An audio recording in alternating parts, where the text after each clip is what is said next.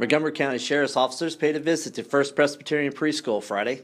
Captain Jesse Reynolds introduced his team. Lieutenant John Stone demonstrated the bomb squad robot as it rolled along and picked up a can and handed it to a student.